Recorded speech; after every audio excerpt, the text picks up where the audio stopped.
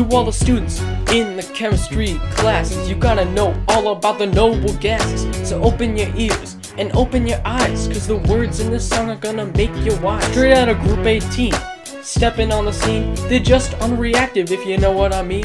They're highly stable, got a full valence shell. They're colorless, tasteless, and don't make a smell. We got helium, atomic number 2, the first noble gas of the noble gas crew. Even though it's abundant in the universe, it's not very common on the planet Earth. Somebody found it using the spectroscope. Now they knew that the sun was downright dope. It helped them fly, cool down MRIs. It even helped them make their force get high. Now we're at neon. Neon's got the stuff. It's the least reactive, so it hangs out tough. It was first discovered by my homie G. Ramsey. He and Travis found out it was splendidly dandy, and it can glow. People use it for science. It gets the party started like the beat up my rhymes. And if you know that neon is made in stars, you and your beaker will go very far. Argon, always classy up in here, the third common gas in the atmosphere.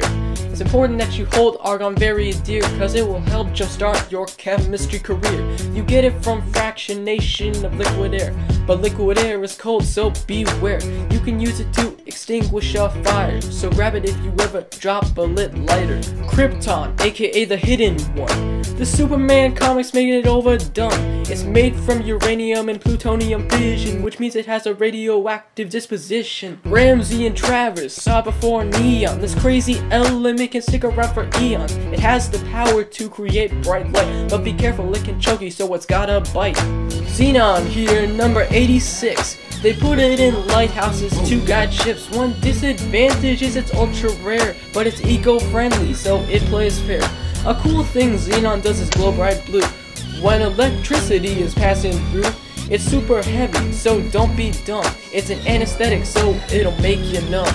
Radon is the last one you've got to know. When it glows bright orange, it puts on a show. It forms from radium after it decays, and radon-222 will last for 3 days. This gas is bad for you, unlike apple pie.